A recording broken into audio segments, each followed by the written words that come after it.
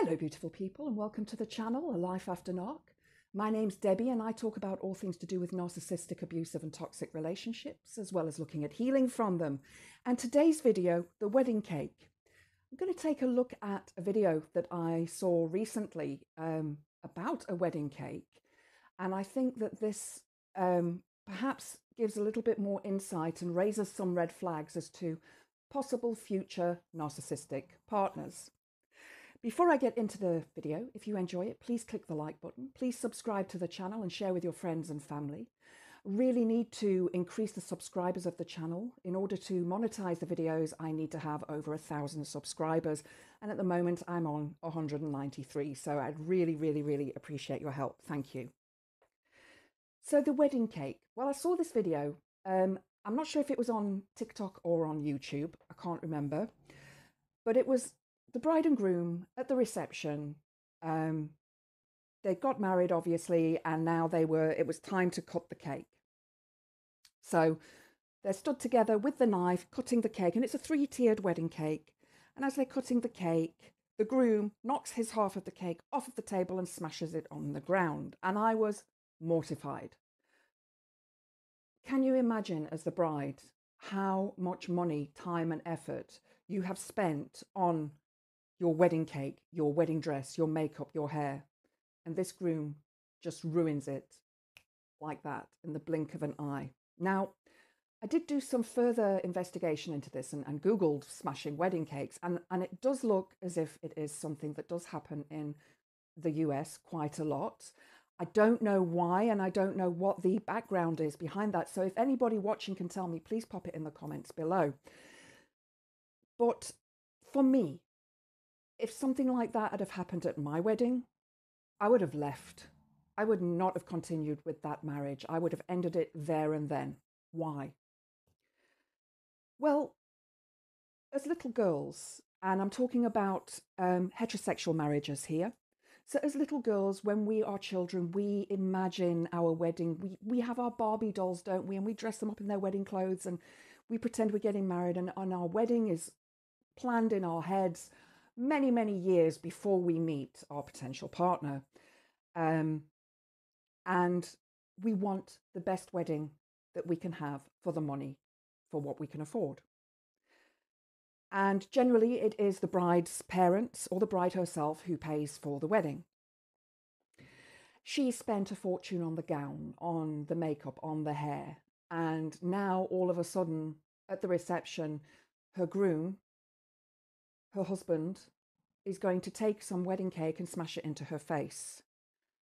Yes, there's an element of fun behind that. All well and good. But while you're still at the wedding, while you're still with people, while you are still performing the rituals and rites that go along with a wedding, don't forget, a wedding is a day where two people who love each other come together to join together in marriage, to honor each other and state that they will stay together for the rest of their lives, as long as the love shall last, whatever the vows are. Smashing up part of that ritual, of that rite, just seems childish and narcissistic. So I thought afterwards, okay, so why would a groom possibly do this? Well, because the bride is the one getting all of the attention. On the wedding day, it is traditionally the bride that gets the attention. The bridesmaids are constantly faffing around her, fixing her hair, her train, her dress, her flowers. The mother of the bride is making sure that everything goes okay. The father of the bride is making sure that everything goes okay. So this becomes it's very much centered around the bride, and the groom just has to be there and show up and put the ring on the finger. Obviously, the groom can play a much more important role if he wishes, as I have seen in other weddings. I am a minister and I have conducted a number of handfastings, and I have seen many different kinds of weddings and handfastings take place where the groom was more important than the bride, or they had similar stature.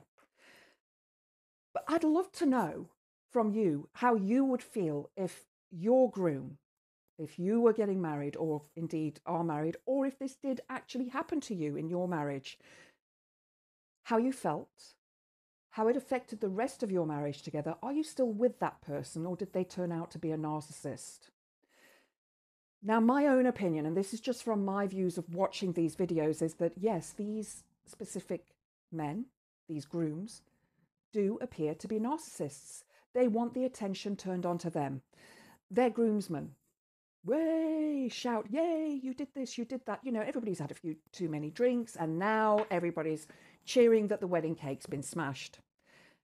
The wedding cake in itself represents the elements earth, air, fire, and water. It is made from earth, from the corn, from the flour.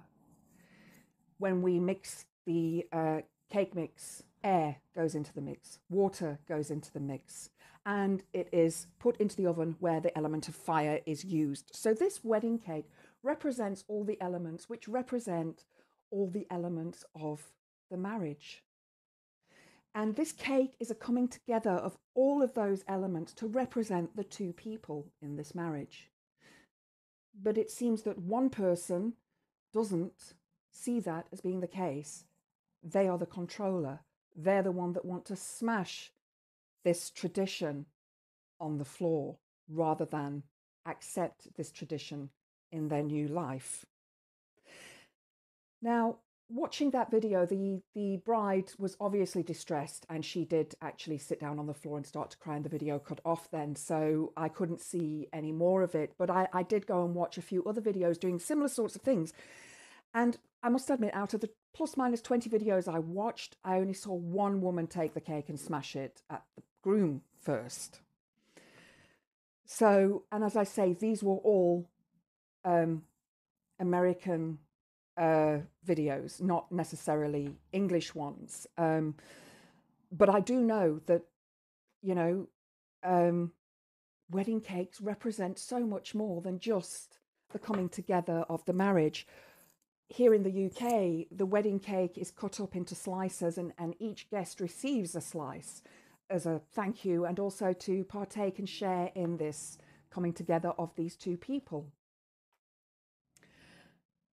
So what I have noticed is that narcissists will try to steal the show at certain events, especially when they feel that they're not being paid attention to. Sorry, you can see my cat's tail here. She's being needy again. So narcissists love to make a big deal of things in their lives when other people are the center of that attention. So, for example, it's a birthday party, and the narcissistic person may well make a scene, perhaps break a glass or a bottle of alcohol, perhaps turn up drunk, perhaps cause an argument with somebody or with the person whose birthday it is themselves, because they want to be the center of attention. That is narcissism. They need to be the center of attention. They will do this by making you look minuscule. They will make you look as small as they possibly can.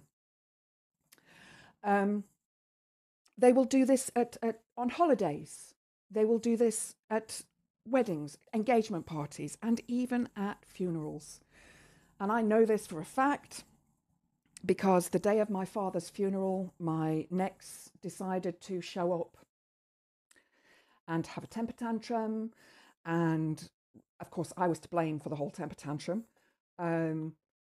And he then said he was going to leave, he wasn't going to bother. And I should have responded and said, okay, go. But I didn't, because I'm an empathic person. And I said, you loved my dad as much as I did. Stay, because I'm sure you want to say goodbye to him. I wish that I'd have done things differently that day. If only I could take time back and say to him, bye, don't be here. The one thing that I had said to him before the funeral was that if he was going to leave me, to not sit next to me at the funeral. He had mentioned at some stage that he was thinking of leaving me. And so I said this to him. Him sitting next to me was like, he's not leaving me. We are going to sort this out. I had been so occupied with my father, my sick, dying father, and my family for months prior to the funeral. that I hadn't really seen my partner at the time, my ex-husband. Goblin, you're really being annoying now. So, sorry. They will try and overshadow your special day. They will try and spoil it in some way. Can you imagine, Goblin, sorry. Can you imagine being that person whose wedding cake was smashed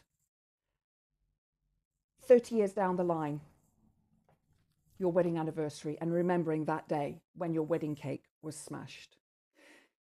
If the groom can smash a wedding cake, what else can they smash?